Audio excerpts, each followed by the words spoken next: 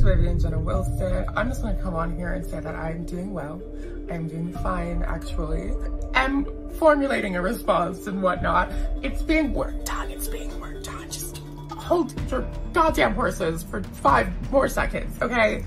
I promise it's getting worked on. Your son is dead.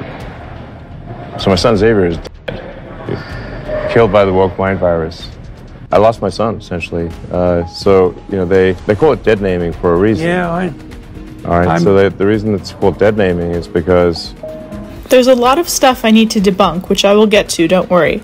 But I want to start with what I find the funniest, which is the notorious slightly autistic tweet. This is going to be a bit, so just bear with me.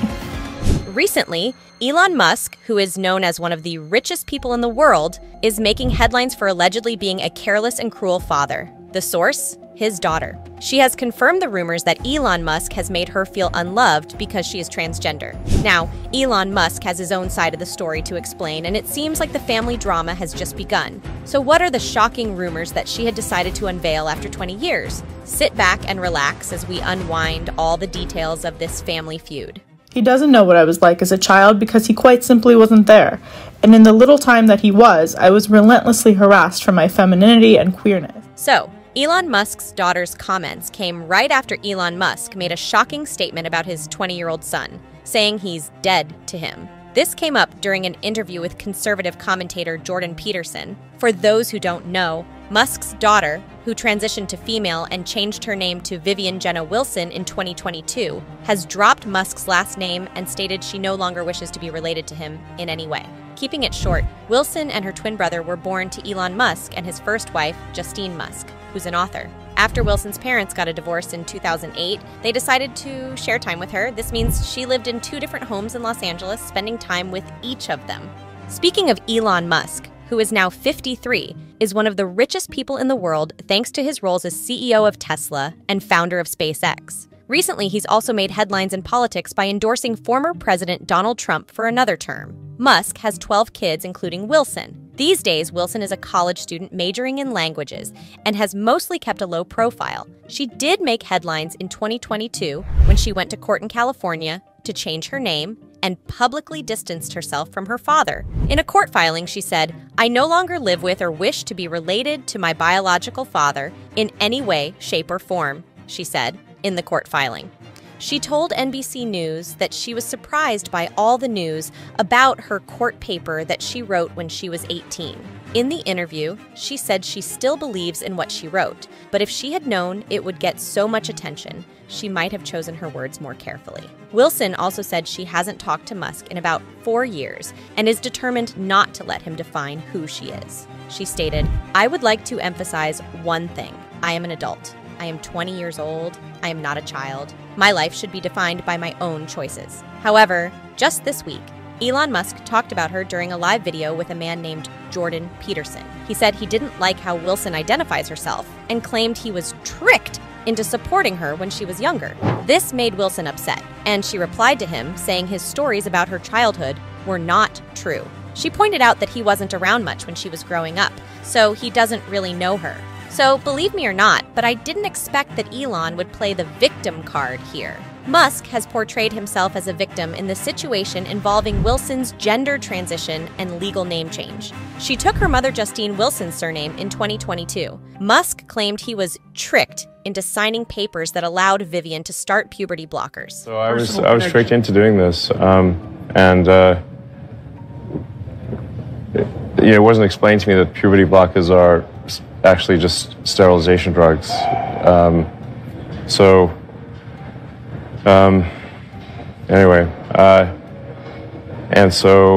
I lost my son, essentially. Referring to Wilson with male pronouns and her birth name, Musk expressed sorrow, saying his son had been killed by the woke mind virus. He admitted that this family issue pushed him towards far-right politics in recent years. He said, "I lost my son," essentially, Musk said. He used Wilson's birth name, also known as a dead name for transgender people, and said she was dead, killed by the woke mind virus. However, a few hours after the interview was aired, Musk reshared a tweet on X, which said, "I'm 100% in support of adults pursuing whatever gender they please, by whatever means they like. More power to you. However, we will look back at this time when doctors and professionals pressured parents to perform surgery and give hormones to asterisk children asterisk with great shame and regret. The detransition stories are just starting, and they are devastating. These stories always include the parents and children being bullied into making irreversible decisions. They make decisions they don't fully understand but are told will solve a complex problem.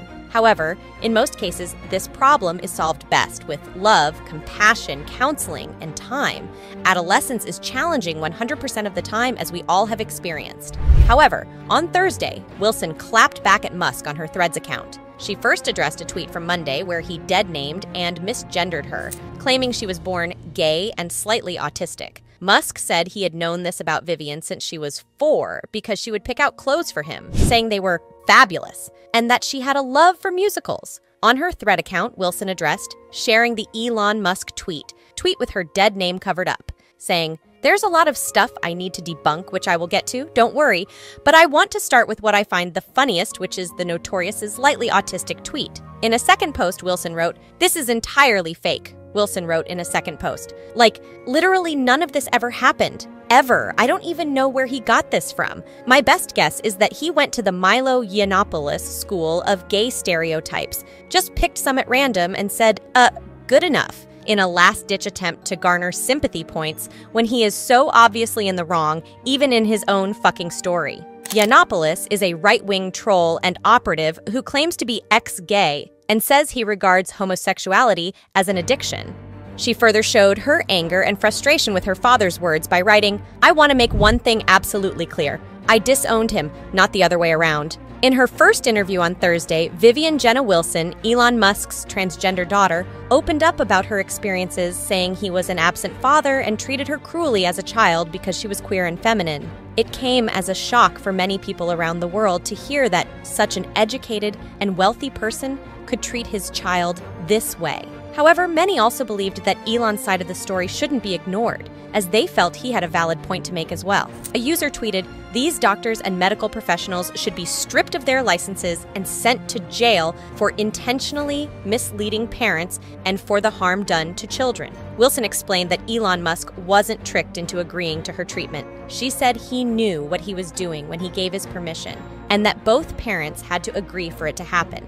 Wilson wanted to make it clear that her dad had a choice and wasn't fooled. She said he knew all the side effects. This shows that she believes he is just trying to blame others for his decisions. In an interview, Wilson said, "Musk's recent statements crossed a line. I think he was under the assumption that I wasn't going to say anything and I would just let this go unchallenged, which I'm not going to do, because if you're going to lie about me, like blatantly to an audience of millions, I'm not just going to let that slide." Wilson shared that, for as long as she can remember, Musk hasn't been a supportive father. He was rarely around, leaving her and her siblings to be cared for by their mother or nannies, even though he had joint custody. When he was around, he often berated her. According to her, Elon wasn't a caring and fatherly figure at all.